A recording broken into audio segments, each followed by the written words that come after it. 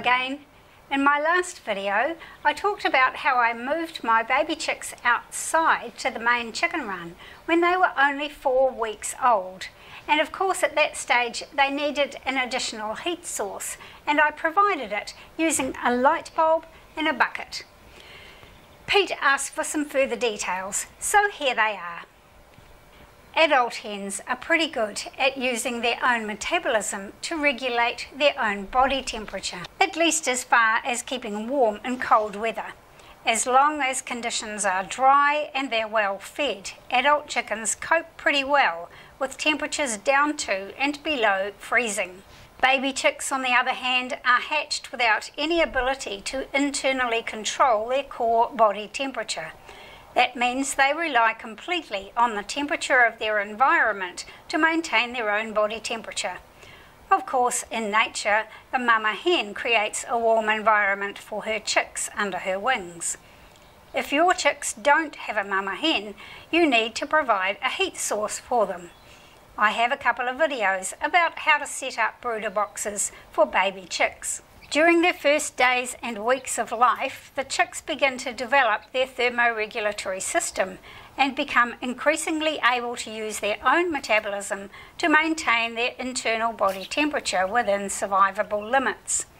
In addition, they become heavier relative to their surface area, start to add a layer of insulating fat, and develop their feathers and down. This means that if their environment is cooler than the ideal temperature for their age, they can create internal body heat by metabolizing carbohydrates. But chicks exposed to cold temperatures will try to get warm by reducing their surface area by huddling on the ground. This means they're not eating and drinking, and so don't get the nourishment they need to create heat through their metabolism, while at the same time they actually need more feed to produce that metabolic heat. Plus, if the floor is cold, even more of their body is exposed to the cold, and so they chill even more quickly. Even if the chick doesn't die immediately, the long-term effects on its digestive and immune system leave it more vulnerable to diseases later. The effective environmental temperature required for optimal health depends on the age and size of the chick, the humidity, the air velocity, radiation, the insulating properties of the floor or bedding, and the presence of numbers of other chicks around it. This table is an approximation of the ambient temperature at which a chicken is comfortable and doesn't need to use its own energy to maintain its internal body temperature. This is known as the thermoneutral zone. After about 6 weeks of age, when the chick is fully feathered, as long as it is well fed and conditions are not damp or drafty, it can use its own metabolism to maintain its core body temperature. Until then, it's reliant on an external heat source. In my case, I wanted to move the chicks outside when they were only 4 weeks old. The day and nighttime temperatures were pretty mild, but not consistently above 20 degrees Celsius, so they needed an additional heat source. I decided to use a light bulb as a heat source. An incandescent light bulb is a very cheap and readily available source of heat, but there are a couple of things to be wary of. First of all, of course, it needs to be an incandescent light bulb. LEDs are much more efficient than incandescent bulbs, partly because they don't emit much heat, and in this case it's the heat that we want. Because LEDs are so energy efficient, they've become very common to the point where it's quite difficult to actually obtain incandescent light bulbs sometimes. But incandescent bulbs are the ones we want. Secondly, of course, heat brings its own dangers. If you've ever touched an incandescent light bulb while it's on, you know it can be very hot to the touch. And we don't want our baby chicks scorching or burning themselves on a hot light bulb. Plus, chicken coops are full of combustible material. In fact, I used dry pine shavings as bedding in this little chicken house for my baby chicks. Chicks like to kick around in the shavings, and it's easy to imagine a curl of wispy pine landing on a light bulb and bursting into flame. Unfortunately, fires in chicken houses are an all too common tragedy, so take fire safety very seriously. Thirdly, light bulbs run on electricity, so you're going to need to get electricity into your chicken coop somehow. If you already have your chicken coop wired for power, that's great. If not, then you're going to need an electrical extension cord that's rated for outdoor use, long enough to get from your power supply to the chicken house without joins that might be exposed to the weather, and not damaged, twisted or curled. You also need a residual current device or transformer, which will protect you and the chickens from electrical shock if there's a fault. Finally, there's the fact that light bulbs are designed to give out light. But light 24 hours a day is not ideal for chickens of any age. They do much better with a natural daily rhythm of alternating daylight and darkness.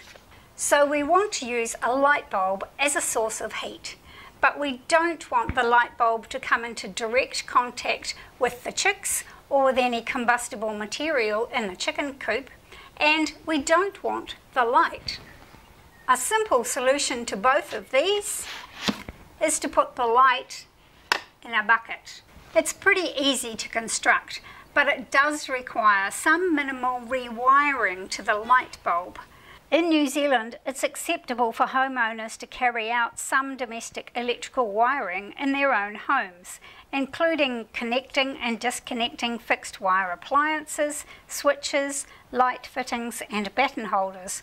But you should check the regulations in your area, and if you're at all uncertain, then get an experienced electrician to do this part for you. Let me show you how it goes. You need an incandescent light bulb. I used a 60-watt light bulb, and that gave out a good amount of heat for the size of my chicken coop and the environment that it was in. You're going to fix the light bulb in the centre of the bucket, away from the bucket walls, so that there's no danger of the heat from the light bulb melting the plastic of the bucket. I suggest that if you need more heat than you can get from one 60-watt bulb, that you use multiple versions of a light in a bucket or some other heat source. If you try and use a higher wattage bulb in an ordinary plastic bucket, then you might be inclined to melt the plastic of the bucket. Of course, you're going to need a bucket. I used an ordinary cheap 9-litre plastic bucket that I got from the hardware store for about $1. I used a green bucket because that's what I had, but actually a black bucket like this one would have been much better, or even dark red like this one, because chickens can't see infrared light very well. If you want to know more about a chicken's eyesight, I have a video about that. We need a light fitting, preferably one like this one that's designed to attach to a wall or ceiling. And we need a power cable, preferably one with an attached plug. Be aware that light bulbs and fittings come in 2 types of attachments, bayonet or screw. It doesn't matter which you have, as long as both your light bulb and fitting are the same type. We also need a small piece of wood or similar kind of material that's going to serve as a secure backing for the light fitting as it fits into the bucket.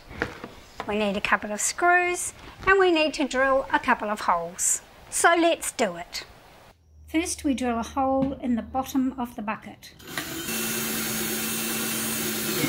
The size of the hole isn't critical as long as it's big enough for the wires.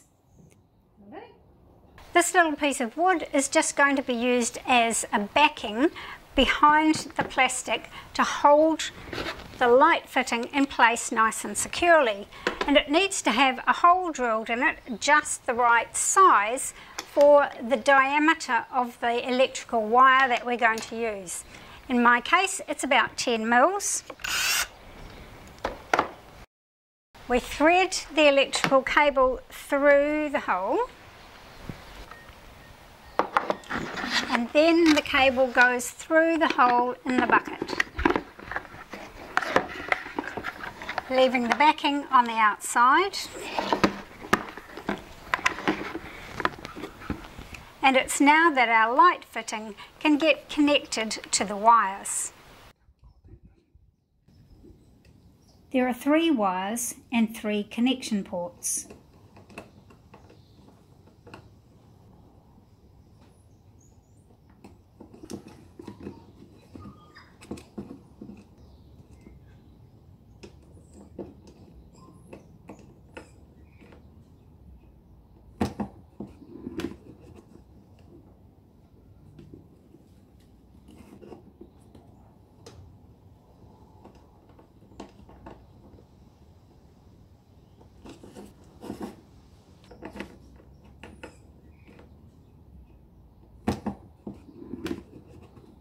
Then we sandwich the light fitting and the backing wood around each side of the bottom of the bucket.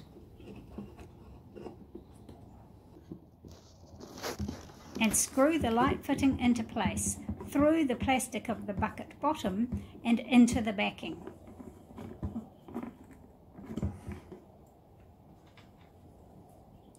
You might have to remove the outermost section of the fitting to access the screws.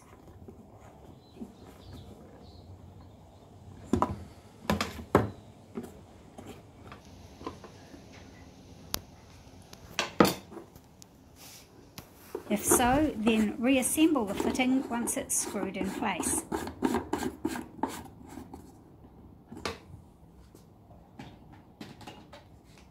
Then add your light bulb.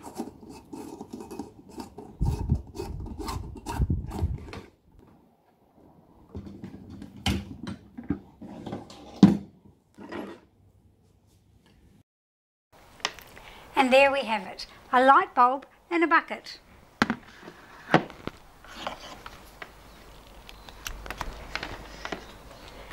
That serves as a good source of heat for just a few chicks. I actually wrapped an old towel around the whole bucket to try and reduce the light a little bit further and to make it a bit more cuddly for the chicks. I'm not sure if they really appreciated that, but it seemed nice and cosy. I hope you found this useful. Thanks for watching. See you next time.